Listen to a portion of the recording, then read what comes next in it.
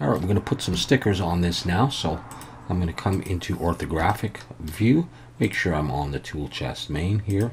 I've got all my materials in this folder here. I'm going to create a simple paint layer. I want to make sure that's above the body there. And I'm going to scroll down, and on this base color, I'm going to drag a sticker. This is just a PNG. Find something on the internet that's a PNG. Drag it into the base color, go to the projection mode. And now I can move my model around and I can zoom in. And if I want to change the size of this, I press S and use the right mouse button, back and forth. Let go. And I'm going to do a sticker about there. And I'm going to just paint like this. The resolution is a little bit low in both the sticker and in my texture. All right, come out of there. I can get rid of that. And I've got one of my stickers on there. I'm going to put another sticker on the other side. I can do it on the same paint layer. Let's grab this, let's see, maybe this Pennzoil one, drop it into the base color, projection mode. If that doesn't work, just drag it again into the base color. Okay, move this, and I'll zoom in a little bit and put it down here. Maybe I'll rotate this, press S and the left mouse button, and just pull just a little bit. And that's good there. And I'm going to make sure that I'm on a hard brush and do this.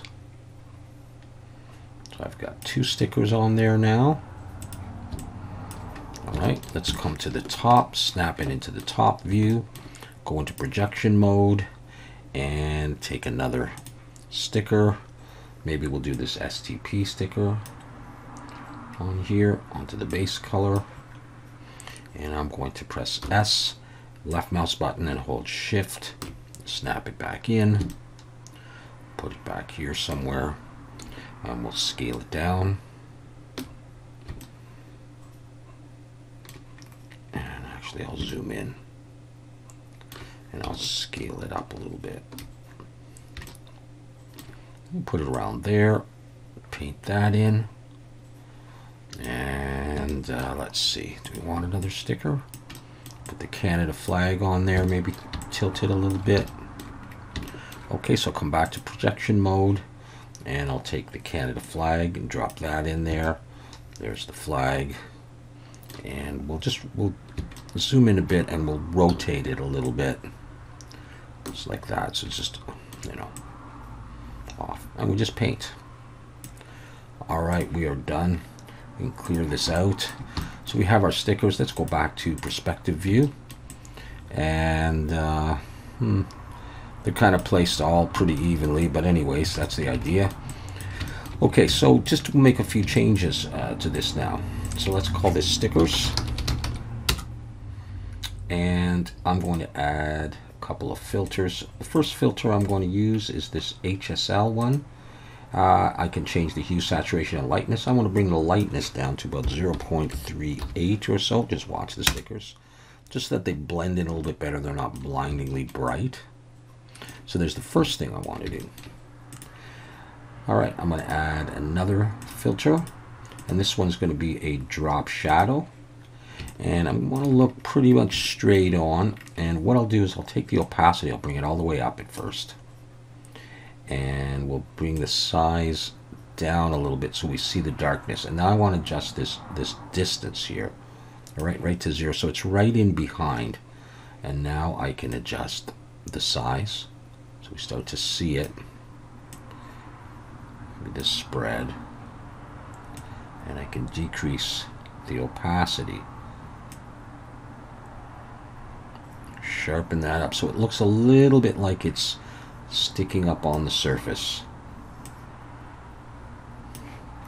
All right, so we have a drop shadow on there. Good. And then we'll do a little bit of damage. There's different ways of doing this. The way I thought I would do this is let's put a black mask on this, and we'll try, let's see, smart masks. Should we try it this way? Let's try it.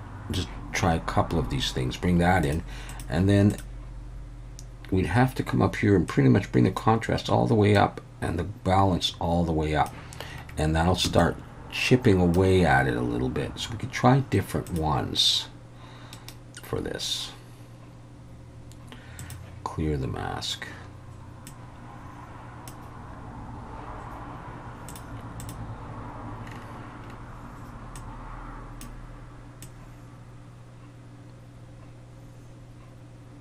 Just a little, but these ones, let's see how they're getting a little bit of damage. Okay, and then we can do some more. So have that in there. And then what I'll do is I'm going to add a paint layer. Okay, and I'm going to press X. And we can use this to cut away. So let's come to, say, our brushes. And choose, like, I don't know, try a paintbrush first. Try something like that. Bring the flow all the way up. And maybe the hardness all the way up. Let's try that. Scale this down and just see if we cut in like that, just here and there.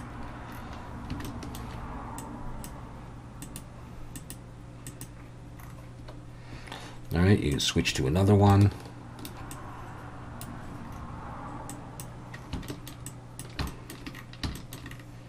Let's do this kind of quick. Hardness up and size down. You can of course rotate them.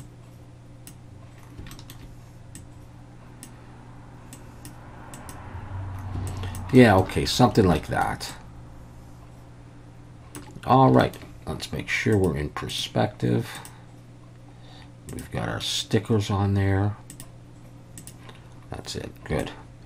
And I'll bring up the resolution in a moment. I am tempted to do one last dirt layer on there, just on top of everything. And so we will see.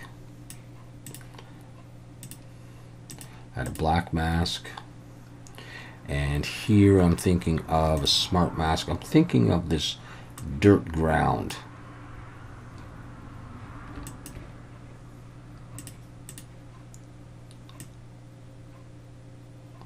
Just for a final little bit of darkness in here.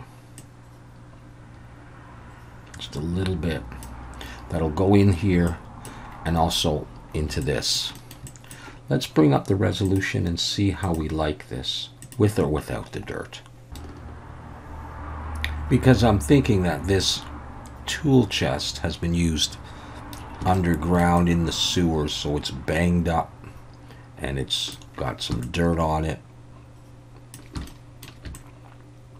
Not really going to see the bottom, but that is what it ends up looking like. So that with the wrench, which I will do with very similar materials. Now, of course, I could hide the stickers, right? I could hide the stickers. I could label this as dirt. And I could save this as a smart material and just apply it. And maybe I would end up doing that. Let's switch this back to 1024.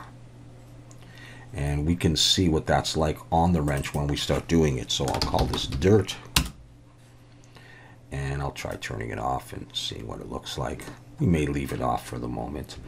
All right, but what you would do is you would come down here, make sure it's in a folder, and I would have to name it something better, like maybe tool chest or something. And then you right click, create smart material. And there it is, the tool chest. So if I was to take this off, I've got it on the keys, you know, and I want to create that material on here, I would just bring that in, and that would go all over the thing. And of course I could then go in and tweak it if I was using a separate object. All right, so now I have a smart material and I won't lose that. All right, at any rate, there is pretty much the final. And just, you know, short of bringing it up to the 2K resolution as well. There it is. All right, so that's going to end this little section on the tool chest. Thank you for watching this, and the next thing is going to be the wrench. See you then.